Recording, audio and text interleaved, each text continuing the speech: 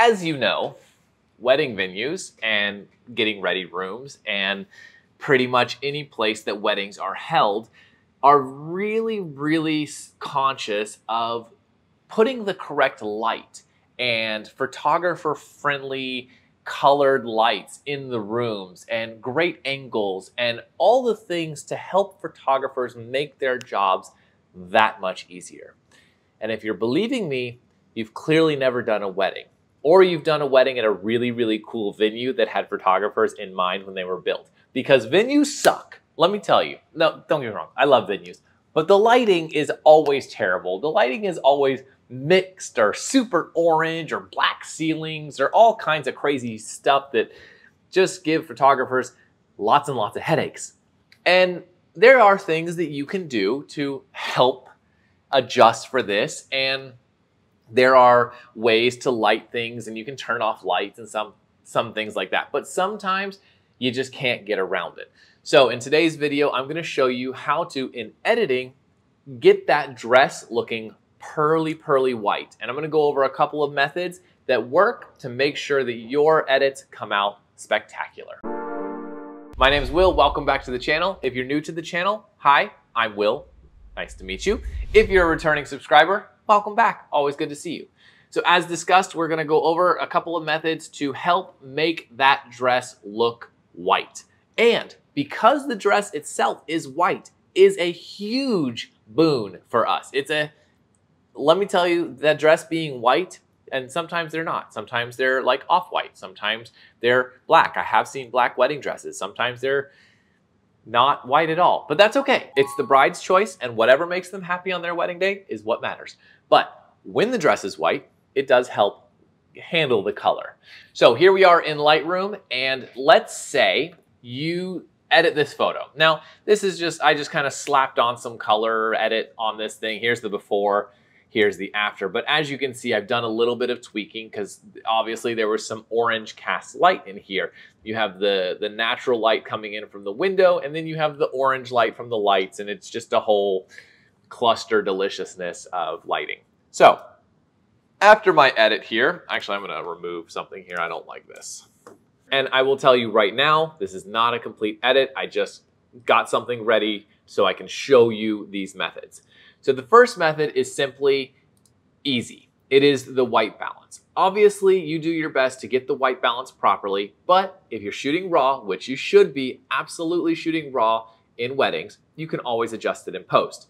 Easiest way to do that is simply click this little eyedropper tool or press W on the keyboard, which is its hotkey, and you can select a neutral color.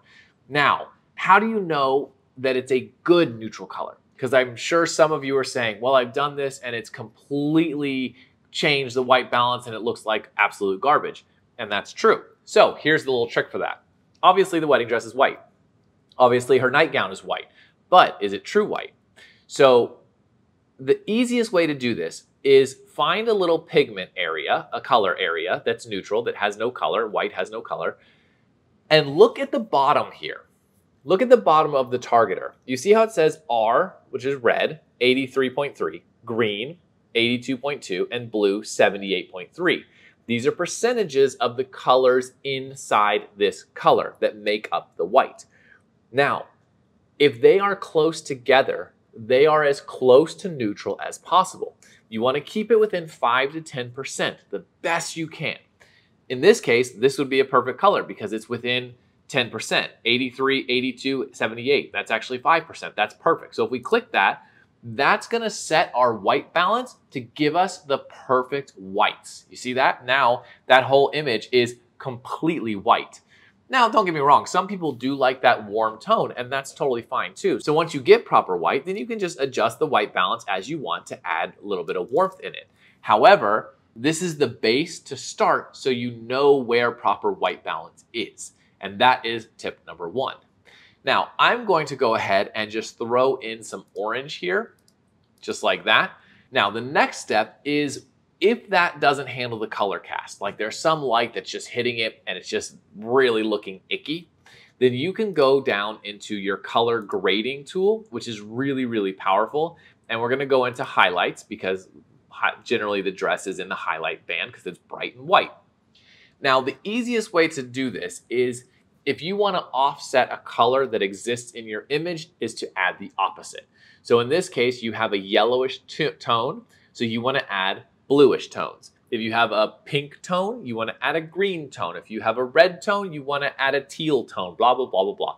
Add the opposite. Basically, add the complementary color to counteract the current existing color. So in this case, you have yellow in there.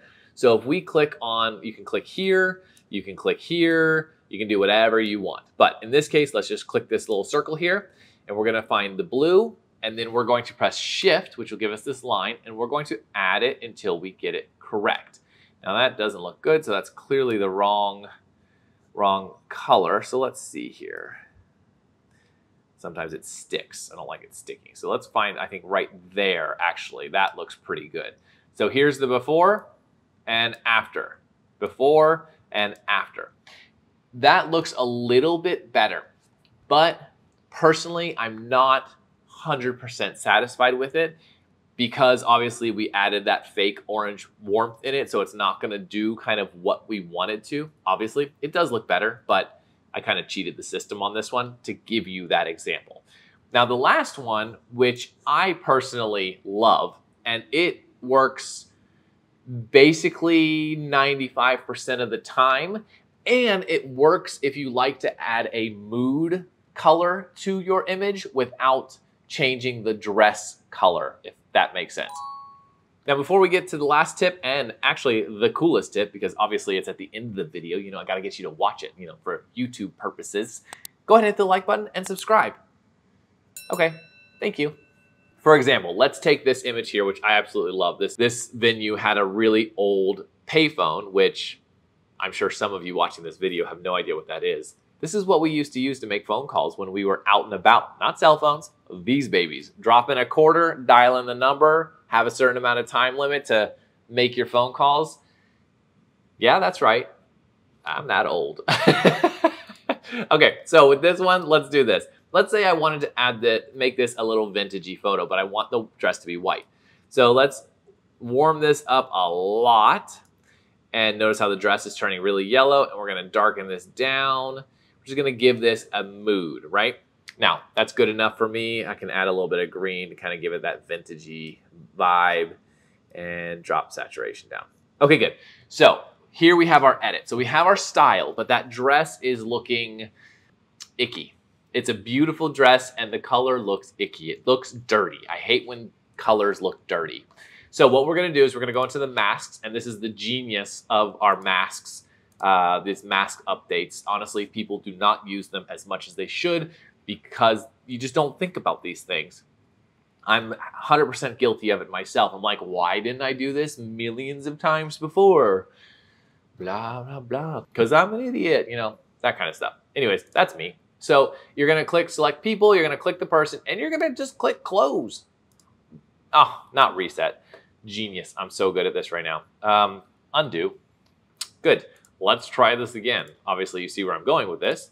You're just going to click close. And the cool thing about this, pause for dramatic effect. Lightroom is giving us some build up to the epicness, or it's just not going to work. What is happening? There we go. Good. Click close. Okay, good. Click create mask. Don't click reset. Beautiful. Now that we have this selected, we can then do our adjustments. Sometimes the mask does not fully pick up all of the clothes. If it doesn't do that, press add with a brush. Let's say it's right here, you just add that. Good, Command Z. Sometimes the mask picks up more than just the dress. So subtract, brush, and then remove whatever area. There's nothing to remove, but you get the idea. Once you have your mask selected, simply adjust two things. First, the white balance. You can adjust it and add blue to make it perfectly white. If that still doesn't work, or if you don't want to do that method, saturation, and just drop the saturation down. It's all going to vary based on the dress and the color cast, but for this, -40, because I like solid numbers, looks amazing. That dress is popping off. The cool thing about this method is because I used a select people mask, rename this, not clothes, but wedding dress, you can now copy this mask, and then paste it on all of your other photos. Now, sometimes when you paste it on photos with multiple people, this will pick out the groom or some other person in the in the photo, which I kind of get, but I also don't get it. I guess it assumes it assigns this is person 1, 2, 3, 4, and that changes. So this is person 1. So every time it assigns person 1 to someone in a photo, that person 1 is going to get that mask. So then you have to go and adjust it. However, you're able to do this on all of your photos, and no matter the color cast, no matter the setup, no matter the situation, you can do this and get a really pure white dress that will pop off your image. Now, I hope that helps, because this has been very, very helpful and very, very successful with me for getting that true white dress. So if it's good for you, hit the like button, subscribe if you haven't already, because you don't want to miss a video. If you have any questions, you know where the comment section is. But other than that, we're all done. So here's a couple of videos you should go check out, because I think you'll like them. And with that, I bid you adieu. I'll see you in the next video.